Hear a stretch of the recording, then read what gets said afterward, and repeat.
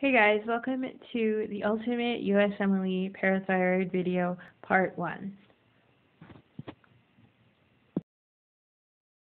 So, I'm going to start out my lecture on parathyroid hormone by just reiterating that it promotes osteoclast activity in the bone primarily. It also acts on the osteocytic matrix of the bone. But what you really need to know, it just promotes the release of calcium and to a lesser extent phosphate into the blood. Now, it also promotes reabsorption of calcium, and this is at the ascending loop of Henle, the collecting tubule, and the distal tubule.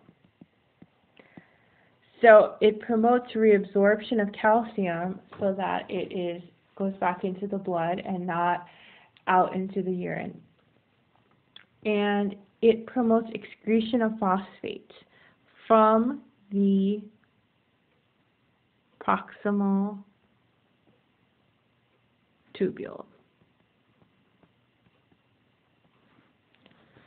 So in a normal response to fluctuating calcium levels, so say you have a decrease in calcium, you should have a concomitant increase in PTH. So it should cause an increase in parathyroid hormone, and also if you have an increase in calcium, it should cause a decrease in parathyroid hormone. And organs that you should just think about, just keep this in your head for now, are the small intestine and kidney, and I'll get back to it. But say you have a parathyroid gland,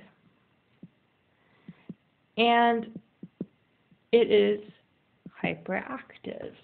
There is an adenoma or adenomas or hyperplasia that is secreting out lots of parathyroid hormone. So it's got a mind of its own. And so it's secreting lots of parathyroid hormone. So you're going to have an increase in PTH. And notice that all around, if you have an increase in PTH, you're going to have an increase in calcium. So it's going to have an increase in PTH, an increase in calcium. And as far as phosphate goes, it's kind of iffy because, see, it promotes the osteoclast, which does release some phosphate into the blood, but not as much as it does calcium. But then again, it promotes the excretion of phosphate from the kidney. So the phosphate could be normal. It just really depends. It could be normal, it could be increased. It just really depends. But now I want you to consider something else. So we've talked about a parathyroid hormone with a mind of its own, and that's primary hyperparathyroidism. Now, what if, and I mentioned that the parathyroid gland responds to fluctuating calcium levels. So say your calcium is decreased for some reason. And that reason is that you have a vitamin D deficiency. So you have less vitamin D,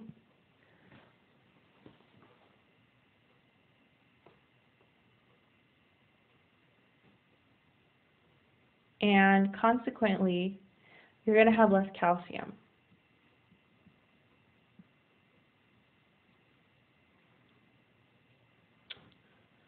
So your parathyroid hormone is going to respond. Your parathyroid gland is going to respond, and it's going to secrete out more parathyroid hormone. All right.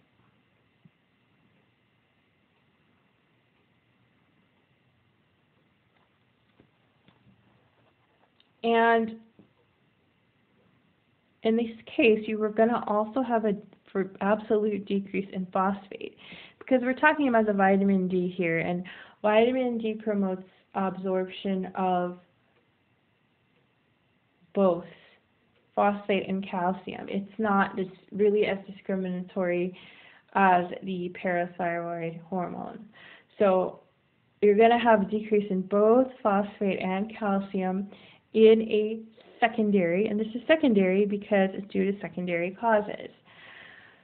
So now we've gone over primary hyperparathyroidism, secondary hyperparathyroidism, and now finally I'm going to go over tertiary hyperparathyroidism.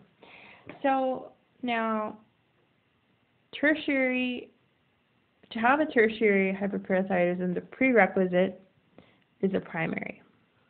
So the prereq is a secondary hyperparathyroidism. So what happens is your parathyroid hormone is stimulated, or your parathyroid gland is stimulated so much because of the low calcium that it starts to have a mind of its own.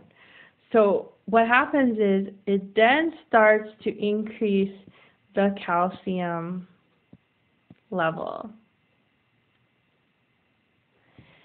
And your phosphate is decreased in this case. And this is also associated with kidney failure, because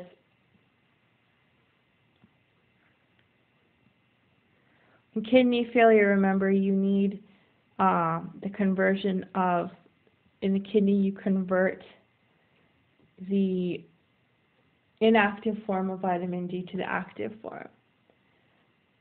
So this is associated with kidney failure. And you've reached the end of my video. Please subscribe.